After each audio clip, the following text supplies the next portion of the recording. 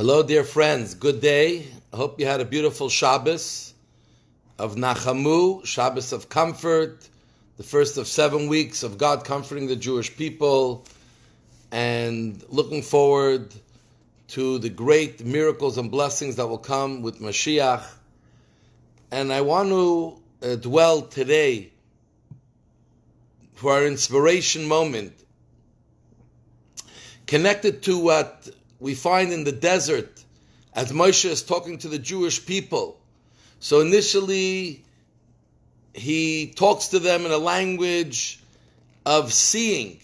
That he tells Hashem, you have begun to show your servant all of your great presence and miracles.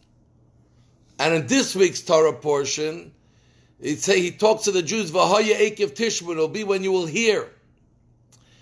What is the difference when we tell to someone see, or we tell them to listen, to hear?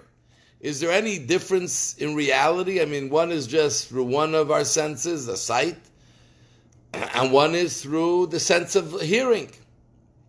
Is there any inherent difference between both?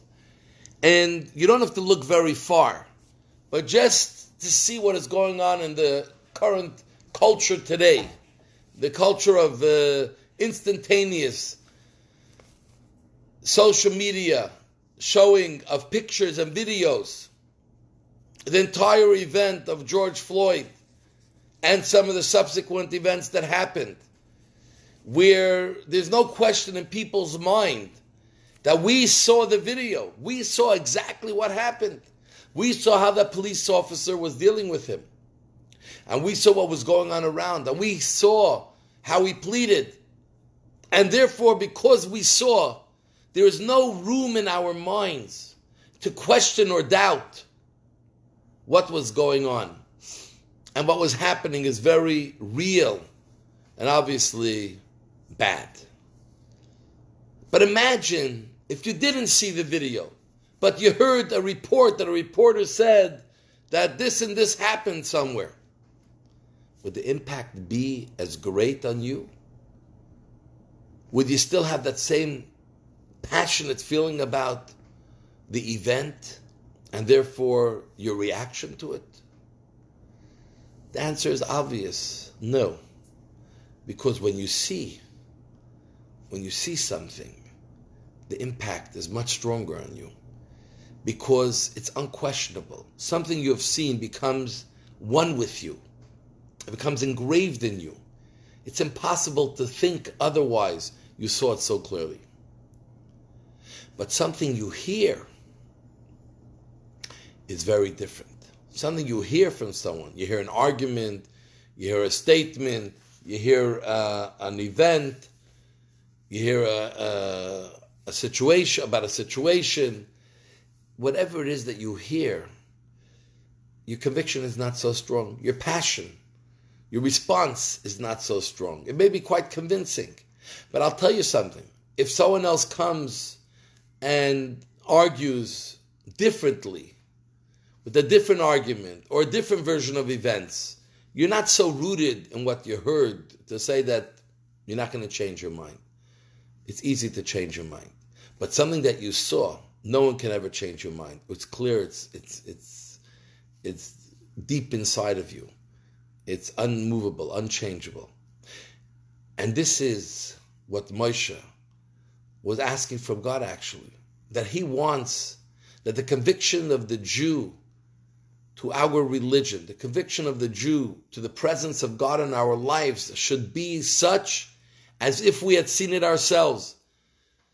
The people who lived in the desert saw God's presence through the Ten Commandments and all the other miracles that happened daily for the Jewish people. They saw God's presence.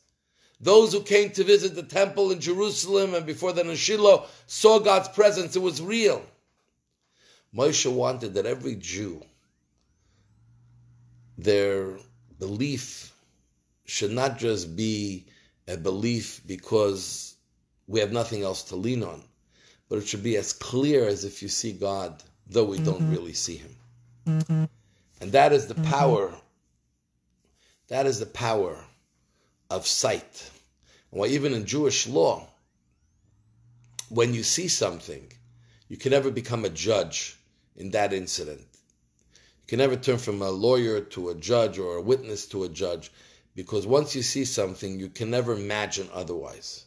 But when you heard something, a greater argument could be made that can sway you to the other side. So we have to try to make our convictions, especially when it comes to our Judaism, to our relationship with God, has to be so much engraved in us as if we had actually seen it, as if we'd witnessed it ourselves. And that's why in the Torah it always emphasizes Hayoim. God has given you the Torah today. Today I am talking to you. But we know that God is not talking to us today. God is told us many years ago. But God says every day you should imagine it's what happened today. It should be so in front of your eyes, as if the event happened right now. And our soul sees. Our soul is a piece of God. It sees godliness. Let's tap into our soul so we can see the truth of Torah, the truth of its ways, the truth of God. And when we see, it's a very, very different reaction that we have. And it brings us to do things that we may not be brought to do if we only just hear. But watch out for tomorrow, because I'll tell you there's a quality in listening and paying attention over seeing. So meanwhile, I want to wish you a great day and all the best, my friends.